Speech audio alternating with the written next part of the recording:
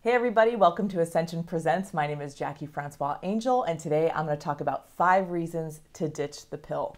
Now, some of you are like, the pill works for me, why would I need to ditch it? Well, here's the deal. I believe, number one, that every woman deserves to be informed and educated about what we put in our body. And number two, that if there are safer, healthier options out there for us, that we deserve to know about them and that we deserve to have that. But the pill is basically treated like a sisterhood of the traveling pants, one size fits all medication. I mean, don't we think that's a problem? It's like the doctors prescribe it like Oprah handing out cars. It's like, you got acne, you get the pill. PMS, the pill. Heavy cramps, depression, endometriosis, PCOS, ovarian cysts, you get the pill, you get the pill. It's like, aren't there other things that can actually help me? Aren't there other options other than the pill? I mean, some of you are probably already skeptical, like, that is interesting. Why aren't we given other things to help our bodies? Well, more and more medical doctors feel the same way. I'm seeing more medical doctors kind of realize that in their education, and I've talked to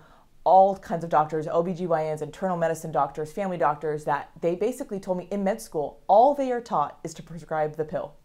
They're not taught how to heal your endometriosis, your PCOS, your depression, your PMS, your heavy cramps. They're taught to prescribe you the pill. And I'm so glad more doctors are realizing this is a problem. I actually interviewed one doctor. Her name's Dr. Teresa Stegan. She is a NAPRO OBGYN surgeon. And she said in med school, she realized that was a problem, that basically the pill was just used as a Band-Aid. Like, it wasn't actually fixing these things. But that there's got to be a way to actually help women at the source, figure out what the source is. So I asked her, I said, do you prescribe the pill for any reason? She said, no, not for any reason, because for every single reason people are put on the pill, there is a healthier, safer, better alternative that I could help them with. And she actually is also a surgeon, so she has helped so many of my friends who have had endometriosis, PCOS, ovarian cysts. She's helped so many of them by giving them bioidentical hormones that aren't as dangerous as the synthetic estrogen and progesterone hormones found in the pill and so many other hormonal contraceptives. So they're so much healthier, and they actually are fixing and healing a woman at the source of the problem. So I hope you're interested now on learning more about the side effects of the pill and that there are better alternatives. So number one, the reason why you should ditch the pill is that it is a group 1 carcinogen. Back in 2005, the United Nations International Agency on the Research of Cancer reported that estrogen, progestin, oral contraceptives, combination drugs like the pill, like Depo-Provera, the IUD Mirena, and the NuvaRing, the patch, and anything else that has combined synthetic estrogen and progesterone are considered a group 1 carcinogen. A group 1 carcinogen, which a carcinogen is a substance or agent that promotes cancer, especially for breast cancer, cervical cancer, and liver cancer. You know what other group 1 carcinogens are if you look on the list? Let me tell you. Arsenic, asbestos, formaldehyde, mustard gas, tobacco smoking, secondhand smoking, the list goes on and on. So next time your doctor prescribes the pill, say, can you also give me an ET-style hazmat suit to go with it?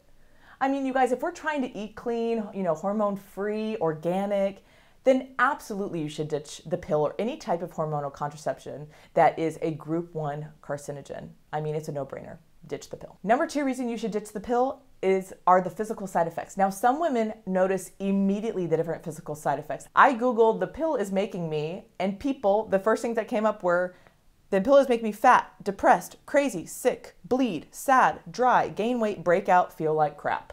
Well, I mean, some women are like, well, I don't feel any of these side effects. Well, those are immediate side effects, and there are some side effects that are much worse the longer you are on the pill, and maybe they're not immediate, but I think it's even more daunting. I think it's worth saying about depression that in JAMA Psychiatry, a scientific journal, it said that women who were on combined oral contraceptives were 23% more likely to become depressed, and the rates were even higher for teens on the pill. The combined contraceptive made teenagers 80% more likely to suffer from depression. What? This next side effect is one of the most researched, most well-known side effects of the pill, and that's blood clots. This is so crazy. The National Blood Clot Alliance on their website says, although the pills do not cause blood clots, most birth control pills do increase a woman's chance of developing a blood clot by 3 to 4 times. What? Oh, they don't cause them, but you're just 3 to 4 times more likely to get them. You guys, the Nurses' Health Study at Harvard Med School found that the pill users are 250% more likely to have heart attacks and strokes than those who don't use the pill. So if you have blood clots in your legs, you know, that's bad, but then if they travel to your heart, you have a heart attack. If they travel to your brain, you have a stroke.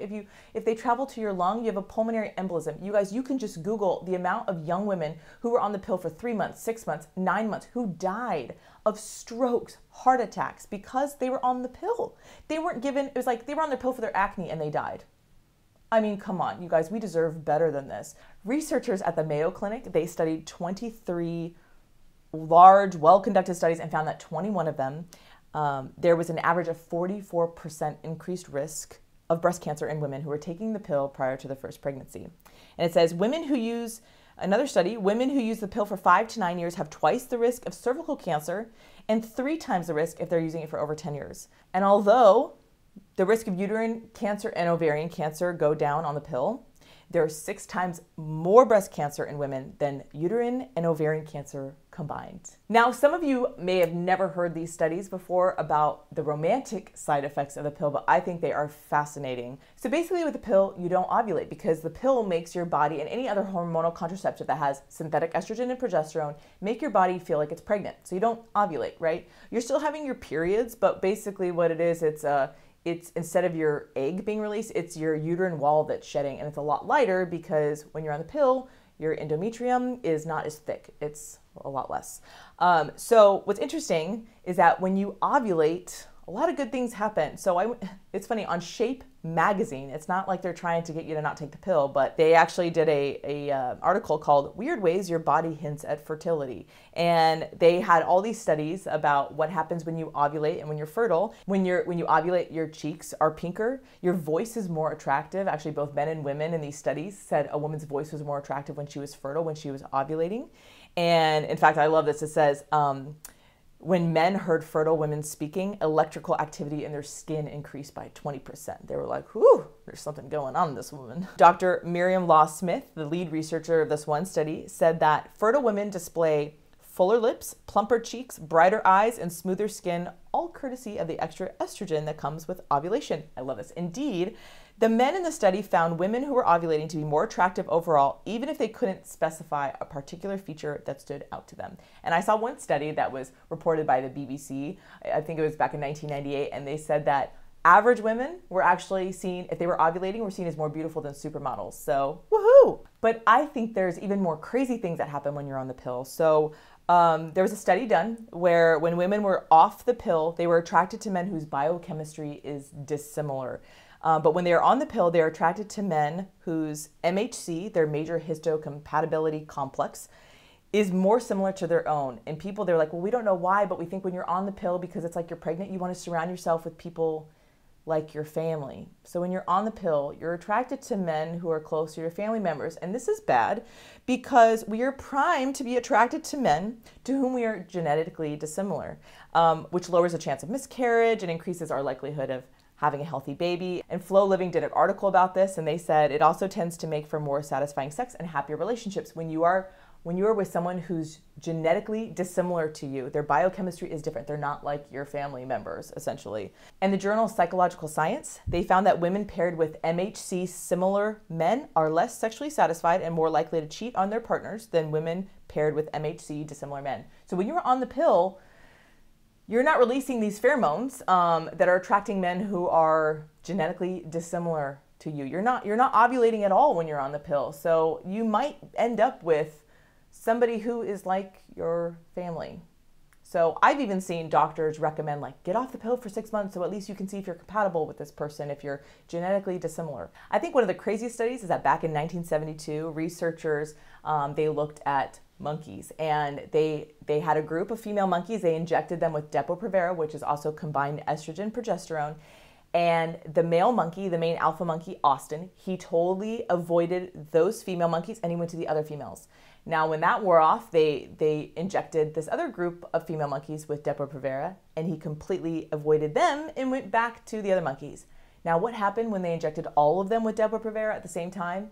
This monkey went berserk. He literally would go around. He was like going crazy, and he didn't mate with any of them. And he started having some behaviors that I'm not going to mention here. But let's get off the pill because it's affecting who we are getting into relationships with. I think that would be reason enough for me. Whew. Number 4 reason you should ditch the pill are the environmental effects. I mean, how about some synthetic estrogen with your drinking water? No, you guys, it's happening all over the country and all over the world that when these rivers or these bodies of water are downstream from the city sewers or their waste, treatment centers, they're finding estrogen in the water. In fact, the University of Colorado, they were, studying trout downstream from the city sewer plant. And they found that 100 out of the 123 trout, there were 101 female, 12 male, and 10 dubbed intersex because they possess both male and female features. The biologist who did this, University of Colorado, John Woodling, told the Denver Post, he said, "It's the first thing that I've seen as a scientist that really scared me." The U.S. Geological Survey found that 80 to 100% of the smallmouth bass fish in the Potomac River were found to have eggs in their testes, as they were dubbed intersex fish because these male fish were growing female reproductive parts. So if you care for the environment, the thing is we are taking these hormones and we are peeing them out, and this estrogen is getting in the water, and it's very, very difficult to remove. I mean, I've read studies about New Jersey's drinking water having a lot of endocrine disruptors, and part of it's like the pill, the estrogen, progesterone. It's pretty disturbing. So if you care about the environment, ditch the pill, you guys. The last reason you should ditch the pill, and I think this is one of the most important, if not the most important reason, is that the pill acts as an abortifacient part of the time. What does this mean? Now, this is supposed to be controversial, but I don't know how it's controversial because, we know in our biology books, we know it's scientific that life begins at conception, right? When an egg and a sperm meet, it's fertilized. New life begins. New human life begins. Well, interesting enough, in the 1970s, a bunch of OBGYNs said that pregnancy begins when that fertilized egg is implanted. Now, why is this controversial to say that hormonal contraceptives act as abortifacients? Well, most of the time they act as contraceptives. They prevent you from ovulating, so you don't conceive. But their second and third mechanism is they also make the cervical mucus thick so that sperm doesn't get through. But if that fails, basically the endometrial wall becomes very thin when you are on these hormonal contraceptives. And if an egg is fertilized, it will be aborted.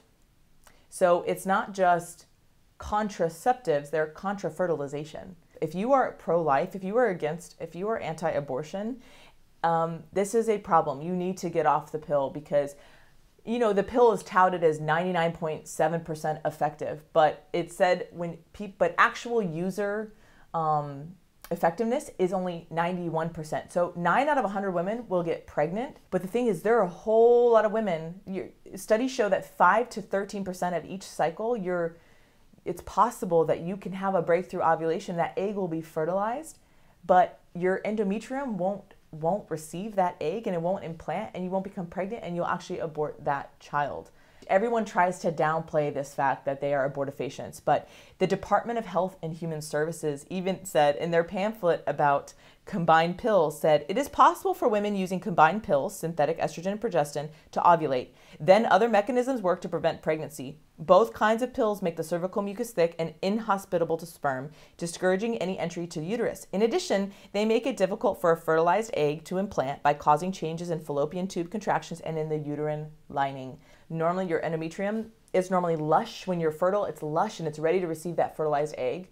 But when you're on the pill, it basically thins it out, so it's inhospitable. All these things are on my website, and I'm going to also post all the studies I found, because basically for each one of these points, I'm only saying 2 or 3 things, but I have found so many medical journals and articles. I'm gonna list them on my website, on our website, JackieandBobby.com, so you can see all these studies, and you can do the research yourself and go even deeper into this. I just believe that we should be informed, and I believe there are better options, you guys. Go to fertilitycare.org, naturalwomanhood.org, lovenaturallynfp.com, and you can see alternatives that actually, for any reason you are on the pill, if you're using it to avoid pregnancy, there are better, more natural options. My husband and I use a model called the Creighton. It's 99.8% effective at avoiding pregnancy if that's what you're doing, but it also helps you to get pregnant if that's what you want to do. It helps to see underlying symptoms if you have endometriosis, PCOS, all these things. You guys, we deserve better. We deserve better. You deserve better. I think we deserve to be informed.